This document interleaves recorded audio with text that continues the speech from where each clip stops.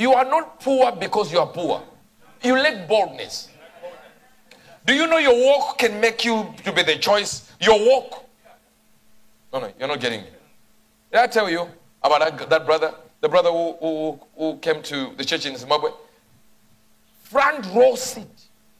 The whole front row. Leaders, pastors, elders, everyone was seated there. The guy waited by the door. He knew those days I used to wear William Hunt suits. So he bought his own William Hunt suit. Now he's better than the protocol now. So when he got there, he says, his prophet is in his office, right? Yes. So I got to know about it yesterday when he started explaining the depth of the story. He started telling them that, oh, you stand closer to that. And you stand. So all of them are just thinking, hey, maybe this guy came with prophet from, this is the first time to be a church. Just standing like this. So I come out and a guy follows me. And everyone is also following, even removing people for this guy too. He went to the front, he just sat front row. Sat there. They even gave me a seat. So I'm preaching, I'm looking at this guy. I've never seen him in my life. So the guy is even saying, hallelujah. Just imagine, he's sitting there. And the guy is a drug dealer.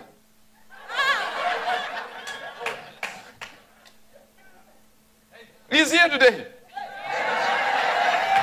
And the back there.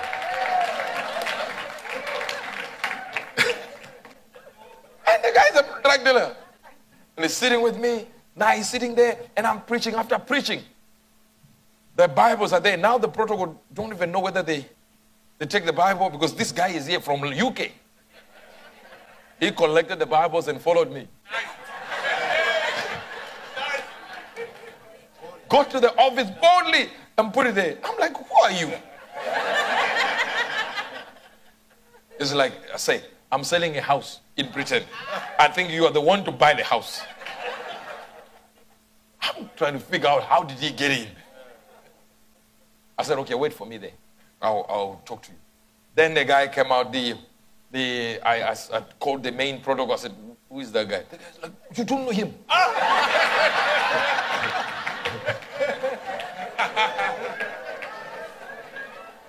Boldness. The mark of the Holy Ghost is boldness. That wasn't the Holy Ghost. But imagine using an atmosphere that wants to see a prophet. The Holy Ghost emboldened him to do it. I went to get to the house. The house is trying to sell. It's Dexter Blackstock's house. It's not even his. I got there. Like, yeah, I need to build this, to buy this house. So Dexter begins to ask, so, who is this man? He starts explaining, this is my spiritual father. I'm like,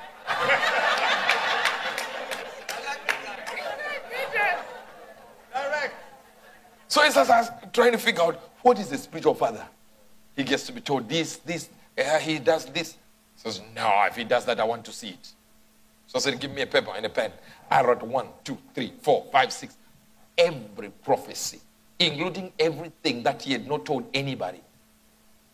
He almost missed his flight, saying, just continue, please continue.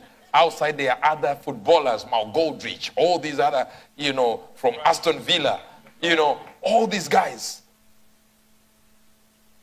And they're waiting for him to go. And he's like, can you prove to me again? Say another thing. And I kept on hammering on it, until we started seeing footballers in church. That's how footballers started coming to our church. Based on one person's boldness, got me to a house to see a house that was not even his. He knew he had a problem that he needed to be fixed. But you see, the problem is, he couldn't tell me the problem. He started luring with a house, which is not even his. Then within a few weeks, he comes to church. He didn't come on time after we are done. And I walk out, of the church. I get into my car, and I'm driving the car myself, and the guy stands in front of the car like this. I'm like, that's that guy again.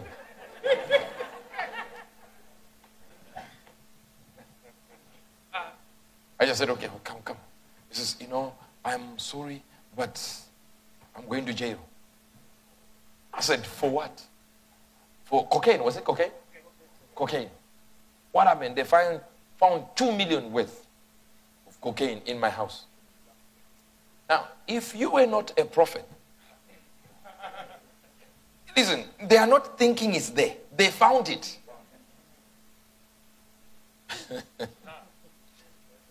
2 million worth. I can hear someone say, why wasn't he selling it fast?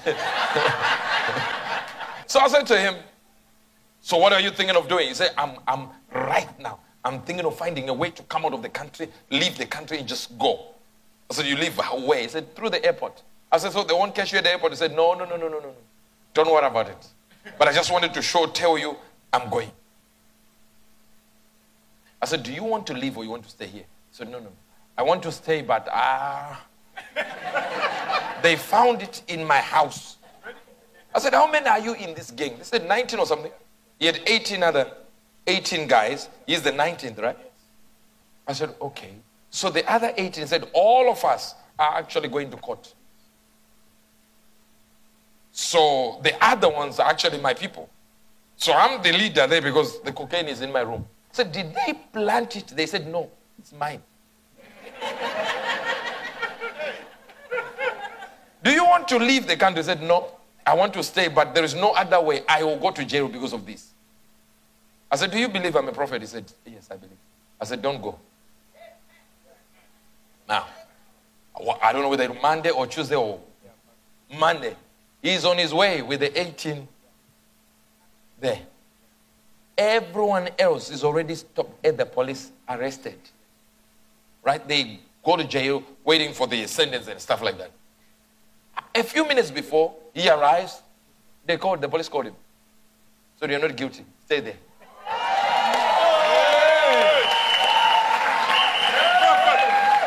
Now, you are clapping for a drug dealer. You need to be born again. I'll tell you this. Someone is like, I wish I were him. I wish. Now, the issue is he came into my environment. My angelic portal. My environment. Now, let's see what God says to the children of light. Here we go. And I say unto you, make to yourselves friends of money, of the unrighteous. Be close to the money of the unrighteous people. Because they are wiser than you. And they've taken all the money now. If they see you in any location, be like, how is he working with these people? He's a man of God. He should have a standard of operation. A certain standard. Set standard. While they're talking like that against angel, they are also not living according to the standard of scripture. You don't oppose a man of God. Now, watch this. Watch this. Watch this. So, the devil has already created something in them to stay away from the people that are wiser than us. Jesus did not just die. Listen, sir, ma'am, Jesus came to live your life. And you live as if you were him. So Jesus died the death you were supposed to die. As if he committed the crime you committed. With the sentence you were supposed to get. So Jesus was not seeing him taking your crime. No, sir. When Jesus crucified him on that cross, Jesus was seeing you. God was seeing you. So he came to live as if he lived your life. And you took his life as if you were holy like him.